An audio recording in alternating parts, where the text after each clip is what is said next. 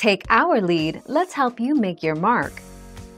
Our goal is your satisfaction. Let us show you the way. Many fans wanted Tohru to end up with Yuki, which is normal since he's a brilliant character with hidden depths of his own. However, Tohru eventually ends up with Kyo and they remain together until old age.